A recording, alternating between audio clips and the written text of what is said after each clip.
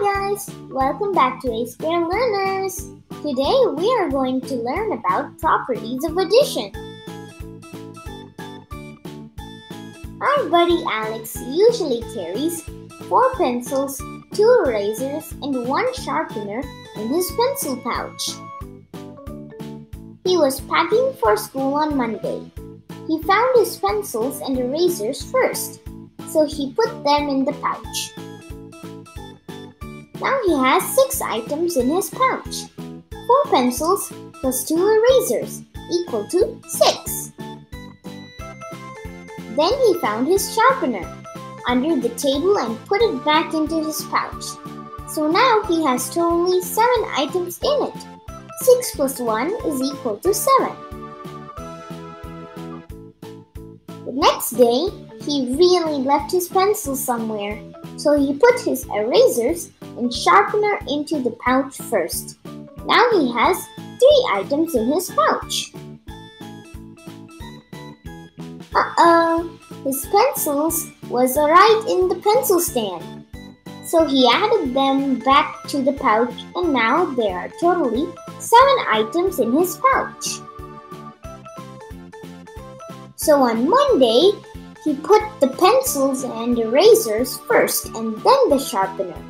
And on Tuesday, he put the erasers and sharpener first and then the pencils.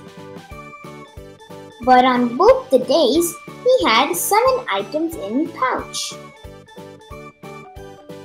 So no matter how we group, the total will always be the same.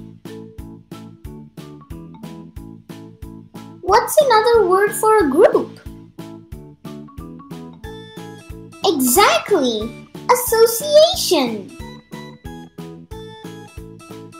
So this property of addition where the sum remains the same even when the association or grouping of the addends are changed is called associative property.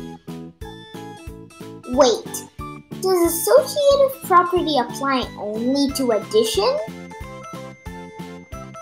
Nah, it also applies to multiplication. 3 times 2 is 6, and 6 times 1 is 6. Or 2 times 1 is 2, and 3 times 2 is 6 again. Why does addition properties apply to multiplication? Because multiplication is repeated addition. So let's compare the commutative and associative properties of addition. For detailed videos on commutative property, check the description box below. Commutative property. Order of elements in an operation changes without changing the answer. Associative property.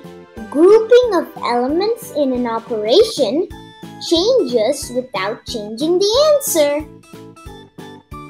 Commutative property. A plus B equal to B plus A. Associative property. A plus B plus C equal to A plus B plus C. For more math videos like this, check the description box below. Don't forget to subscribe ASquareLearners. Bye-bye!